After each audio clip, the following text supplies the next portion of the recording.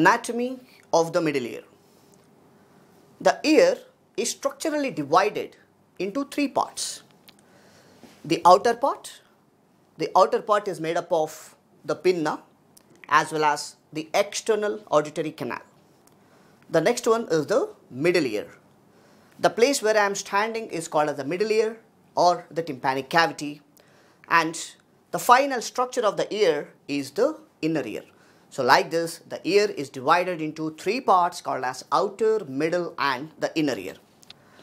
So here this video is going to focus especially on the anatomical aspects of the middle ear. So where we are going to discuss about their boundaries, contents as well as the blood supply and the nerve supply of the middle ear.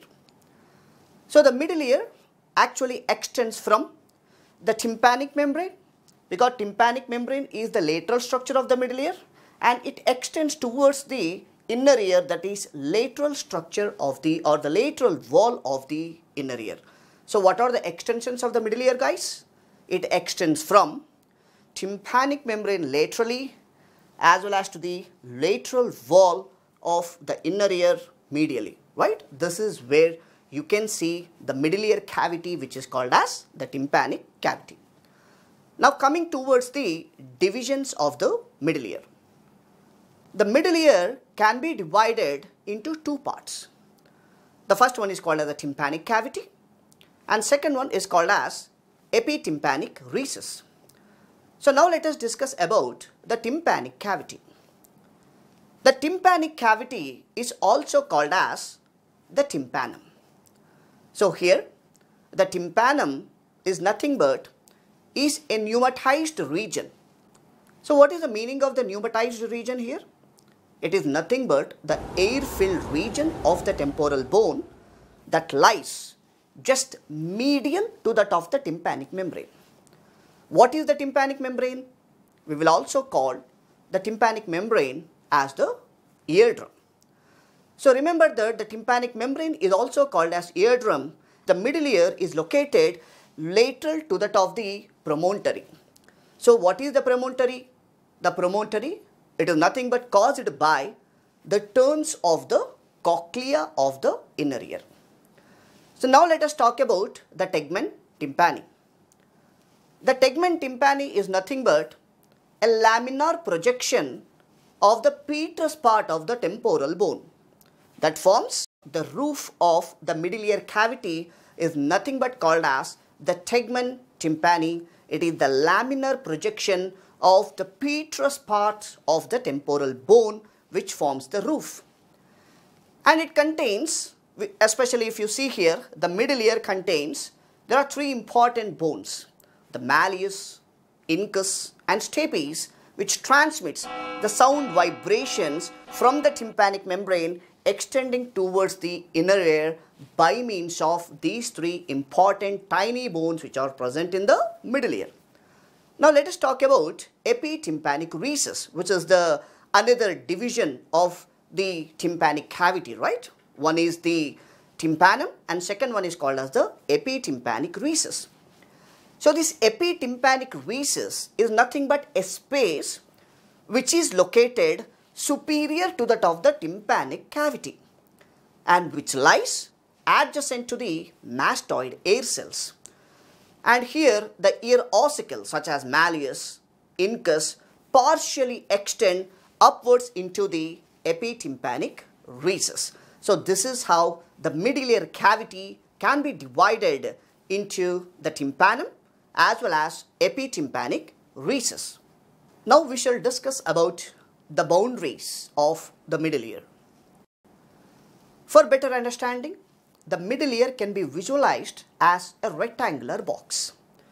So here you can see it looks like a rectangular box which has a roof, which has a floor, which also has the medial wall. This is the medial wall, and the lateral wall is open, which is formed by the tympanic membrane, and also it has the anterior wall and also it has the posterior wall.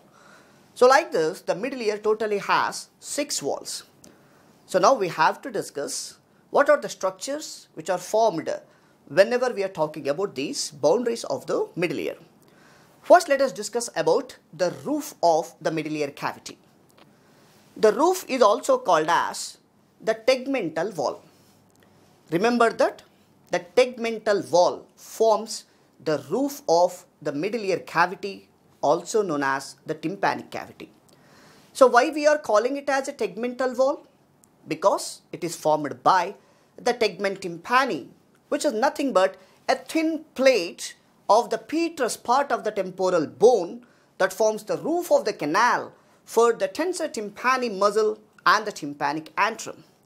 So this is the wall, which means the roof is the one which separates the dura mater, which is lying at the floor of the middle cranial fossa from the tympanic cavity, and above that what you can see is the cerebral cortex. So after this, after discussing about the roof, now let us discuss about the floor of the middle ear cavity. So as we said that the tegmental wall is called as the roof, the jugular wall is called as the floor. The floor is called as jugular wall.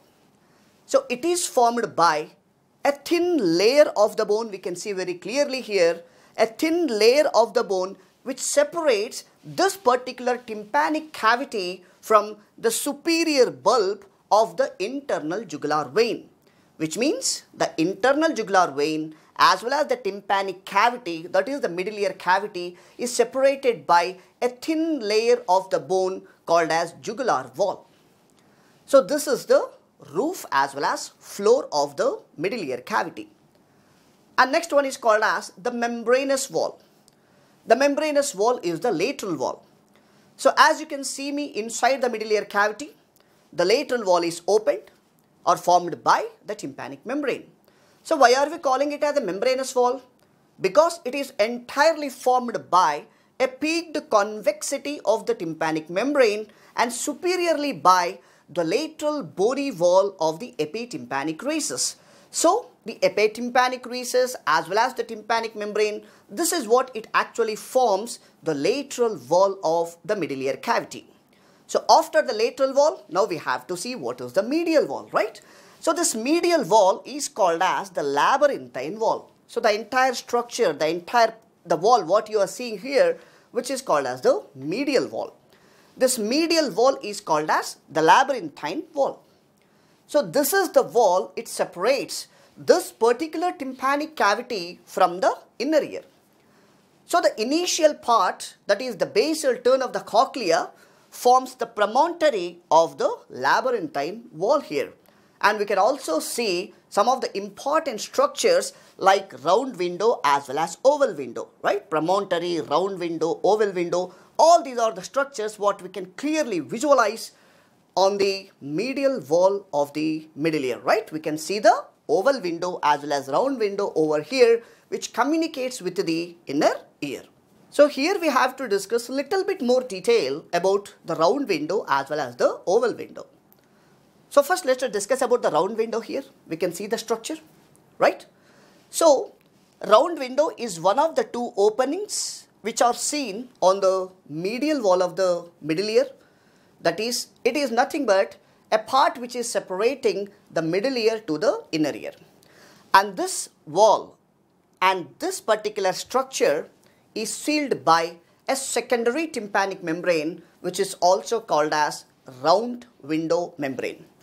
So this is the membrane which actually vibrates with opposite phase vibrations entering the inner ear through the oval window. And this particular structure allows the fluid into the cochlea to move, which in turn it ensures the hair cells of the basilar membrane will be stimulated and the audition will occur. That is the importance of the round window. And next structure is called as the oval window. Oval window is also called as fenestra vestibuli. So the oval window is also a membrane covered opening that leads the middle ear to the vestibule of the inner ear over here. So the vibrations that contact the tympanic membrane travel through the ossicles and it enters into the inner ear. And the oval window is nothing but called as an intersection of the middle ear with the inner ear, and it is directly contacted by the stapes because it is covered by the foot plate of the stapes. So this is what we need to know about the round window as well as the oval window. So after discussing about the medial wall, next let us concentrate on the posterior wall of the tympanic cavity. The mastoid wall is also called as the posterior wall of the middle ear. So this is the wall which features the auditors, which is the opening to the mastoid antrum in its superior part, which connects to the tympanic cavity, especially to the mastoid air cells. And also we can appreciate the canal of the facial nerve, which descends between the posterior wall and the antrum medial to that of auditors.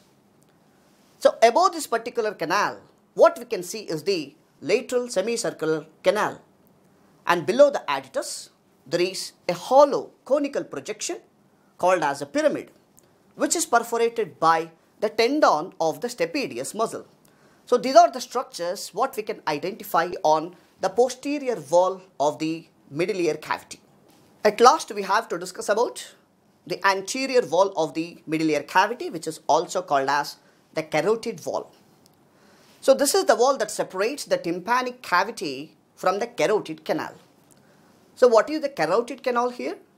The carotid canal is a passageway in the temporal bone through which the internal carotid artery enters the middle cranial fossa from the neck.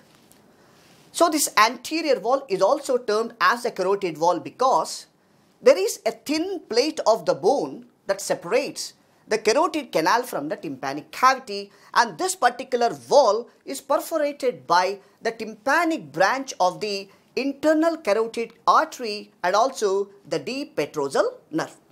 So this is what we need to discuss about the anterior wall of the middle ear cavity. By this we completed all the 6 boundaries of the middle ear cavity, which is also known as the tympanic cavity.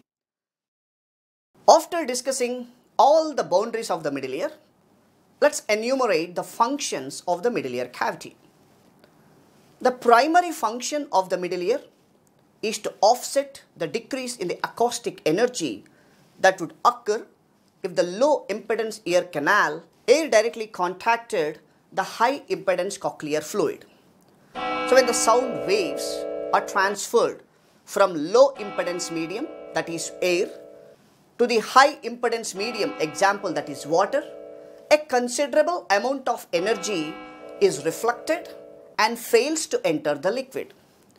So if there is no middle ear were present, only 0.1% of the acoustic wave energy travel through the air would enter the fluid of the cochlea, and 99.9% would be reflected. So that is the chief function of the middle ear cavity.